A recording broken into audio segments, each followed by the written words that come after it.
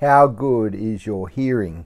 You may have had your ears tested recently, maybe you've never had them tested.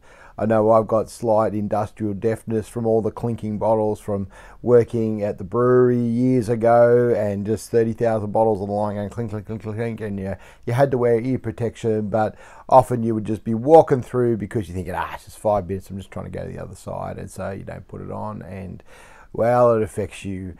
Well, Jesus had something to say about hearing and how we hear, and in one sense he gives a hearing test, but it's not a physical hearing test to do with beeps in the ear and the kind of sounds we can hear. But do we listen to him well? He told a parable, it's very famous. We're going to pray and then get into it. Father, we thank you for your word, and we pray, please, that as you test our hearing now, that we will pass. Help us to be those who hear you well, who listen to your voice, who want to seek to understand and turn to you and be saved. In Jesus' name we pray. Amen. We're in Matthew chapter 13 and verse 1. On that day Jesus went out of the house and was sitting by the sea. Such large crowds gathered around him that he got into a boat and sat down, while the whole crowd stood on the shore. Then he told them many things in parables, saying, Consider the sower that went out to sow. As he sowed, some seed fell along the path, and the birds came and devoured them. Other seed fell on rocky ground, where it didn't have much soil, and it grew up quickly, since the soil wasn't deep. But when the sun came up, it was scorched, and since it had no root, it withered away. Other seed fell among thorns, and the thorns came up and choked it. Still other seed fell on good ground and produced fruit, some 100, some 60, some 30 times what was sown. Let anyone who has ears listen. Then the disciples came up and asked him, Why are you speaking to them in parables? He answered, Because the secrets of the kingdom of heaven have been given for you to know, but it has not been given to them. For whoever has, more will be given to him, and he will have more than enough. But whoever does not have, even what he has will be taken away from him. That is why I speak to them in parables, because looking they do not see, and hearing they do not listen or understand. Isaiah's prophecy is fulfilled in them, which says, You will listen and listen, but never understand. You will look and look, but never perceive. For this people's heart has grown callous. Their ears are hard of hearing, and they have shut their eyes. Otherwise they might see with their eyes and hear with their ears and understand with their hearts and turn back, and I would heal them. Blessed are your eyes because they do see, and your ears because they do hear. For truly I tell you, many prophets and righteous people long to look into the things you see but didn't see them, to hear the things you hear but didn't hear them. So listen to the parable of the sower. When anyone hears the word about the kingdom and doesn't understand it, the evil one comes and snatches away what was sown in his heart. This is the one that's sown along the path. And the one sown on rocky ground, this is one who hears the word and immediately receives it with joy, but he has no root and it's short-lived. When distress or persecution comes because of the word, immediately he falls away. Now the one sown among thorns, this is the one who hears the word, but the worries of this age and the deceitfulness of wealth choke the word, and it becomes unfruitful. But the one sown on the good ground, this is the one who hears and understands the word, who does produce fruit and yields, some 100, some 60, some 30 times what was sown. It's a longer reading in our devotion than normal, but it's good to get it all together, because it's this hearing test that Jesus gives to the crowds, and you can see the result of it because some come and ask and some don't. Jesus often tells parables, and in fact this one is the start of many, and right at the start it said he told them many things in parables. Who are they that he's telling? Well, he's telling these crowds that have come they've gathered around. They're excited by the movement. They're excited by what's going on. Some of them bringing healing, people for healing, or bringing themselves for healing. Others are just curious about what's happening. Who is this guy? He's famous. And so they're flocking, much like they've done several times already, most notably back in chapter 4 when they came from hundreds of miles, even internationally, to hear him, and crowds of thousands are gathered round him. That's why he's in a boat and speaking. But unlike the Sermon on the Mount, where he spoke very plainly about what God's will is, the difference here is that in the Sermon on the Mount and in a lot of his sermons and addresses to the disciples, it's talking to the inside crowd. And much like he says here, to the inside crowd I speak plainly, but to the big crowds, to the outsiders, to people who are just coming along to get part of the action or be part of the excitement of the day because something's on, them I speak to in parables. And so the parables were for the outsiders and the straightforward teachings for the insiders.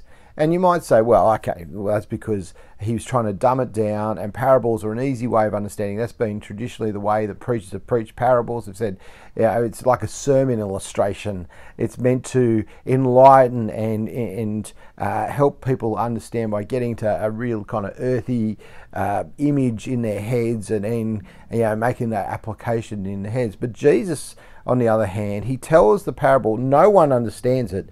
The outsiders don't, even the insiders don't. The insiders come and ask him about it, and he explains to them, actually, I'm speaking in parables so that they won't understand. And that actually is part of the message of this parable that he tells. And so he's told this parable, the seed, there's a farmer sowing seed, and he sows it kind of randomly, and it ends up in these four types of soil. The rocky ground, the path, the amongst the thorny ground, and then in the good soil, and you get different results from different ones, as we've heard.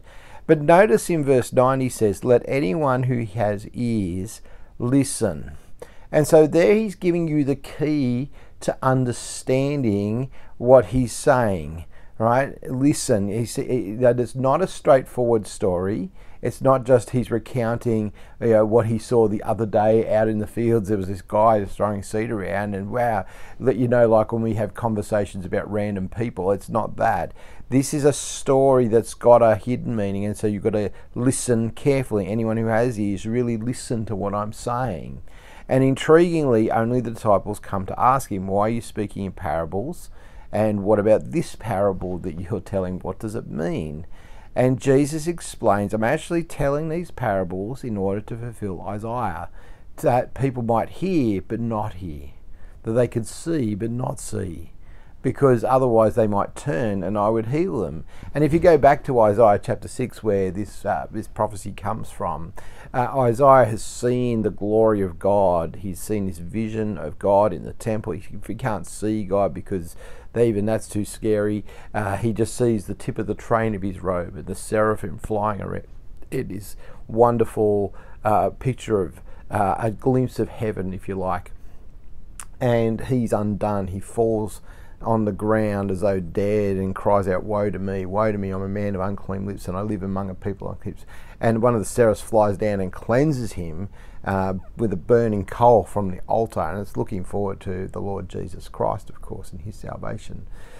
But he goes on to say, well, I need someone to go for me, be my messenger. And Isaiah says, well, I'll do it. And he says, well, go and tell them, but they'll never listen to you. They'll hear but not hear. They'll get something of it. They'll hear your words, but they won't understand.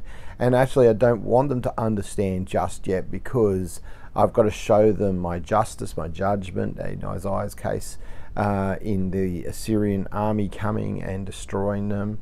In the case here, Jesus is got to be rejected by the chief priests, the elders, and the people, and be crucified where the judgment will fall. And so he's speaking in a way that isn't clear, that can't be just seen through and be straightforward. And so he has to interpret it. People say a picture tells 1,000 words, and in one sense is a verbal picture. Yes, but what words? All kinds of things you could mean by farmers sowing seeds and so on.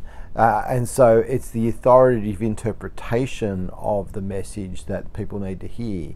And one of the tests that he's given to the crowds is, are you going to come and ask me what it means? That's what the disciples do, and the other parables following are going to be similar.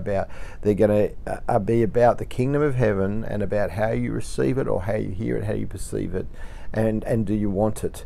And so here he explains to the disciples what the meaning of this story is, so we can understand as disciples what he's talking about, and so we can see the kind of way that the parables work.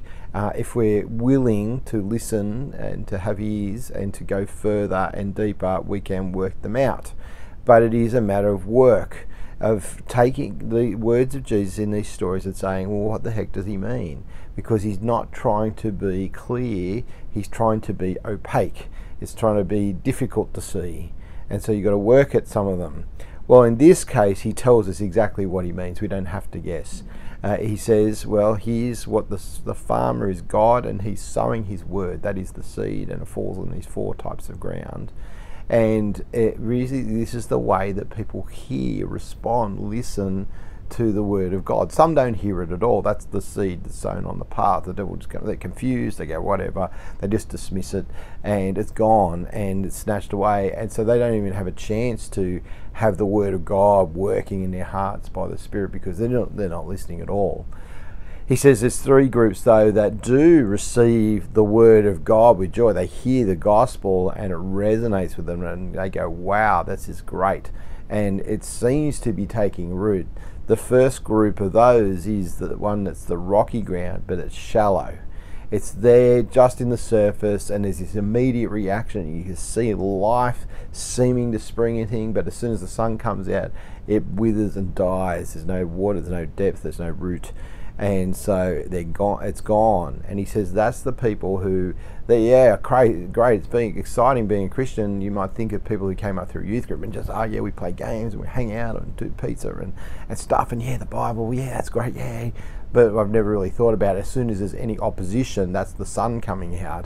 As soon as people start questioning, well, hang on, you're not one of those idiots, are you? You're not one of those fools. You're not one of those antisocial people who's anti this, anti that, anti everything. As soon as that comes, they shut up and they're like, no, I don't want it. And so they would rather walk away from the word of God and the gospel in order to keep people happy with them, and so they won't be the target that is in people's sights. He says, so that's one type who's received the word. Then there's a second type that receives the word. It's grown among weeds. And he says, the weeds are all sorts of things. There's the pleasures of life. There's the worries of life. There's wealth. There's all this stuff that gets in the way of being a listener of the gospel and the word of God and a believer.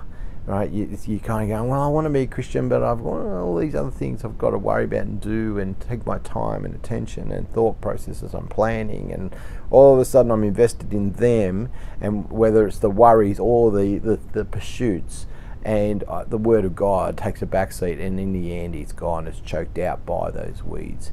And you might think of people who've been in that situation who just life's got either on top of them, and they've given up, blaming God for all their problems, or they've just kind of forgotten about God because they've just got on with doing what they're doing. They're going on adventures, they're going on overseas holidays, they're going on this and that, and they're looking to make more money, and they're trying to get ahead in life and trying to plan that's all they're thinking. So they're not worried about what God thinks and God's kingdom and God's righteousness. They're just worried about themselves, and the word's choked out. But the third group, they hear the gospel, they receive the word, they listen intently, and they want it to take root in their life, and it does.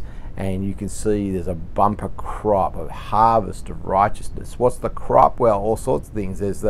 Normally a crop is more seeds, isn't it? Right? That's how you know your plants are going well. They start producing more of the same. And so the word of God's coming out and going out, and other people are hearing the word of God, and that's going to their lives too. But there's also the fruit of the Spirit as God takes his word, applies it to them, and transformed into the likeness of Christ, the image of God, growing in love, joy, peace, patience, kindness, goodness, gentleness, faithfulness, and self-control, as God does his work in us, as we put to death sin, as we put on righteousness, as we repent, as we give thanks, as we glorify God in everything, as we hunger for God's heart, for God's life, for God's word, and for God's glory.